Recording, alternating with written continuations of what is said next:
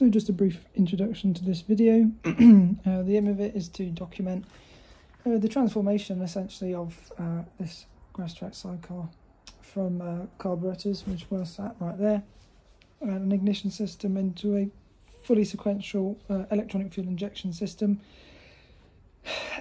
made by myself. We're working with a couple of sponsors. As you can see, the IGNITECH ECU is down there, and when bits come back from fabrication you will see the fuel system, and we'll talk about the sponsors incorporated in all of the workings behind all of that.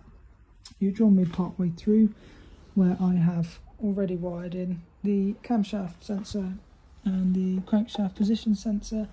The camshaft sensor, obviously running along with the high frequency outputs for quite a long period of time, has been wrapped in a metal braid to help reduce induced current, which can interrupt the signal and cause misfires at high RPM, which is obviously something we don't want. What you can see here are the live feeds for all of our injectors, and then these three twisted bundles are for our coils, our primary injectors and our secondary injectors. It looks like a bit of a bird's nest at the moment, but it's all going to come together very shortly for you. I've stopped here just so you can see really the stages in which these coils get wired up. Here we've got just the exposed wires themselves, yet to be paired with the live feed. Then the next stage really is them being crimped and terminated correctly. And then there they are, being inserted into the connector connected to the coil.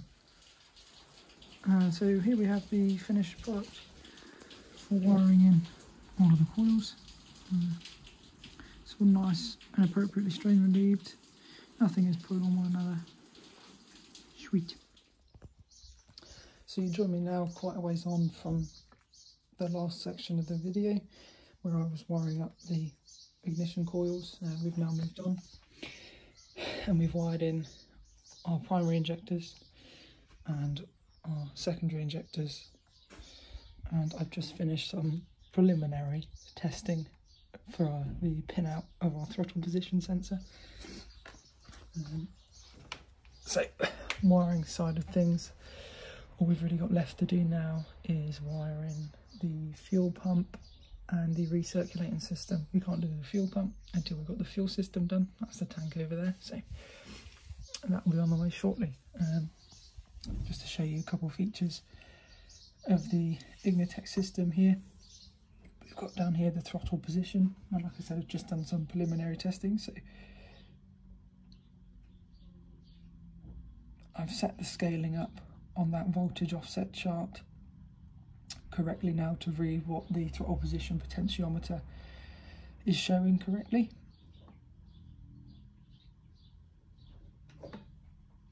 And I've just gone through and tested all of the secondary injectors which have recently been wired up, so you can hear these. And here's the primaries.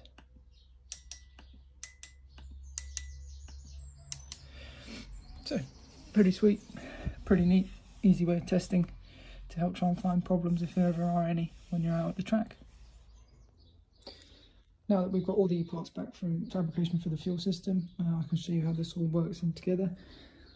So we have our main fuel cell here and here. This tank's got a slightly higher bottom than that one, so any fuel slosh pushes it out into the outside tank, which is where the inlet to the fuel pump is going to sit.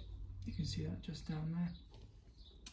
That is our reworked fuel pump from Speed and Parts Development. It's got a couple of internals that have been changed and designed to work with alcohol fuels a lot better than the normal Bosch pumps. So that's our outlet fitting here. You can see that all of our fuel fittings are the basically full flow non-restricted fittings. Your most common AN fittings have a slight restriction when going around the radius of the corner. These ones do not. The internal diameter does not change. They are a little bit more expensive as a result of that, but they're definitely worth it, and you do not get any flow restrictions. So comes into our primary fuel rail here. Fuel then runs out, up into the secondaries, out, back down into the speed implants fuel pressure regulator. This is another part along with the fuel fittings and the fuel line and the fuel pump, which have been provided by one of our sponsors, Speed and Parts. Basically, we were using other fuel pressure regulators, but we were getting vacuum leaks and things like that, causing random and sporadic fuel pressure drops. This is the real deal, and it's absolutely fantastic. Not have any problems with it. This is the return feed to the tank. After the pressure has been regulated, any excess fuel gets bled off back into the tank there. We've got a vent up there, which is going to be ran up to a filter. But yeah, that's about it for the fuel system.